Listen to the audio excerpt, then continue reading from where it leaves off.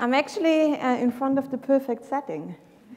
I was always fascinated by nature, by its beauty, by its variety, by its ability to transform and adapt to its environment. Furthermore, I was always interested in the relationship that we have with the natural environment and all the interactions that we take with and within it, what we are able to build out of it, and which role it actually plays in our lives. And I guess it all started while I was a child, and nature was just always appearing to me as the biggest playground imaginable. And I have all these memories of my childhood playing with and within nature, and the satisfaction of being able to build almost anything imaginable just with what surrounds me, from interior in our hidden headquarters with my friends, to small ecosystems just with some pond water and algae started appearing out of nothing, to like natural dyes made of crushed vegetables or experimental soups made of the seasonal fruits that just fell off the trees.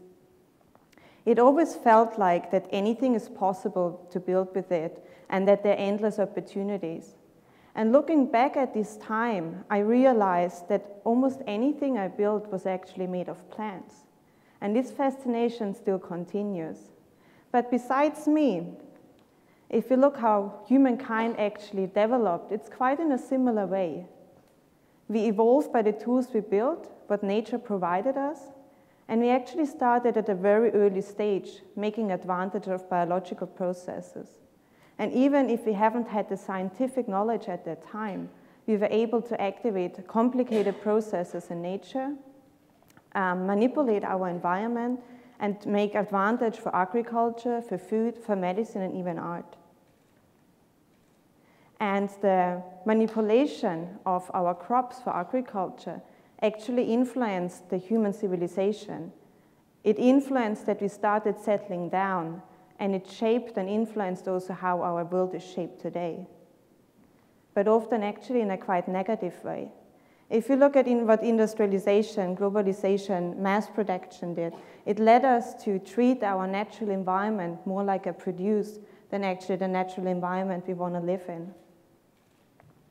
And the solutions that we provided often caused actually more problems. If you think about the chemical pesticides that we put on our fields every year, or the droughts and all the wastewater that we have from agriculture. But new technologies, including synthetic biology, promise us new solutions for problems for agriculture, for food, for medicine, for health. And that not only on an industrial level, it also could be a tool for our mass to be able to create their own solutions, because nature is accessible to everyone. But if we want to go in such a direction, we have to be aware that each of those interactions is actually a manipulation of our environment, and that will have a bigger impact on our ecosystem. And if we have to think about that, all those interactions, that we can't interact actually with something without affecting it, and that will also affect us back. John Donne wrote 400 years ago, "No man is an island, entire of itself. Every man is a piece of the continent, a part of the main." So if we want to go in such a biological direction, we have to think about how it actually affects us. And if we want to place biology in such a direction, and we have to adapt a profound knowledge about nature, and we have to think about the processes in nature, we have to understand them, and we have to understand how they are interacted and connected with our environment. So I started to imagine that I'm able and possible to look beyond the physical properties of nature and to make our processes in nature, the interactions, the interconnections of our ecosystem visible, accessible, and understandable for us. So I asked myself the two questions in the beginning. Can we use technology to translate the language of nature to have a positive impact? And can we create tools that let us reconnect with nature and decode it? So I continued with working with plants and started looking beyond the physical properties and looking into their functions and into their processes. And they are really fascinating because they obviously can't move, but there's a constant conversation going on between plants and their environment. They constantly have to adapt to it and react to it to survive. And how they are doing that, or one way how they are doing that, is actually through electrochemical signals that communicate in the plant itself how to react to different environmental stimuli. And those signals we are actually able to capture. So we engineered a simple device that we can connect to the plant itself to read those signals. You can imagine it a little bit similar to how we actually capture our own biosignals.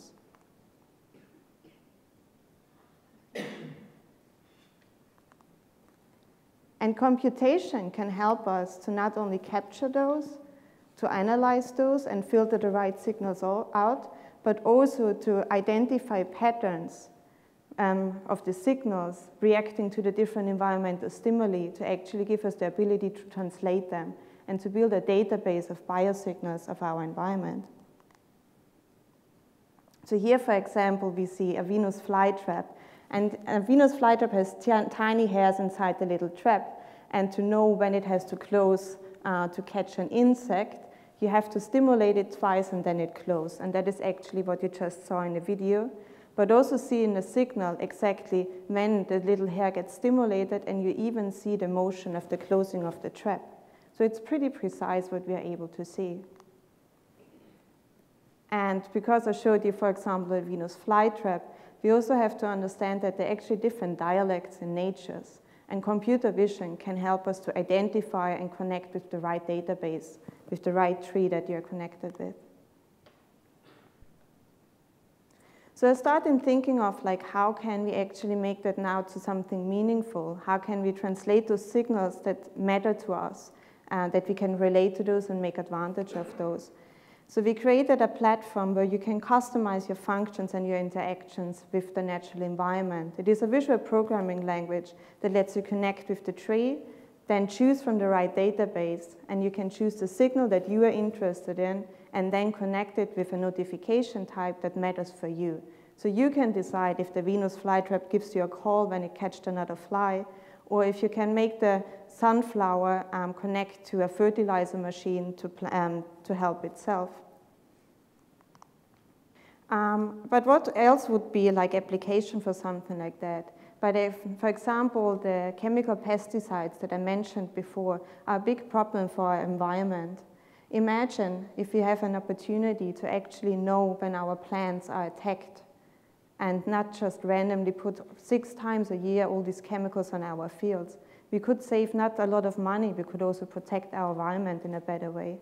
Or think about in an urban context and creating cities, greener, smarter cities, and the ability that you and me connect to green lands and urban farming. But also imagine if we would have the opportunity to understand better how plants have to adapt and behave into space.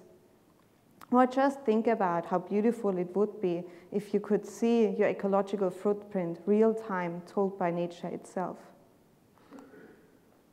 But during my research and capturing all these signals, I realized that I was not only perceiving messages from the plant, that I actually was sending messages to the plant. To explain that a little bit, to gather a database of different signals, I had to prove if that light really causes that signal or if the closing of a Venus flytrap really looks like this. So I started wondering if I can actually use a plant and the network of a plant as a conductor for messages. If I'm able to send simple messages through a plant, and if I'm able to translate human language to something plant perceivable. For doing that, I worked with natural language processing to analyze the sentences that you type in, to analyze the sentimental content, and to translate it in different light frequencies and also pulses that affects the plant, that causes different signals that we capture back to make it actually possible to send your response back. You can imagine a little bit like sending a Morse code through a plant or playing Chinese whisperer with your plant. But what also was really helpful, starting to combine it with natural language processing, is if we want to go more into a future like this, we have to be able to deal with the complexity and this overload of information. And there's not always just one message in a plant. And if you think about yourself, the environment and context matters always a lot how you respond. And it's the same with a plant. So through natural language processing, we looked in the similarities of a conversation between humans and plants to enable us to interpret the signals in a better way for the future. But so far, the plant is actually not understanding the messages that are sent to it. It reacts to it, but it's not in sync with my intention. So our next step is to look into the opportunity to even measure the chemical signals of a plant, to see the reaction, to really understand the message, what the plant sends back to me. And that could lead for applications like that we are not only able to see how the plant behaves in space, I might also send signals to space to help the plant to adapt it.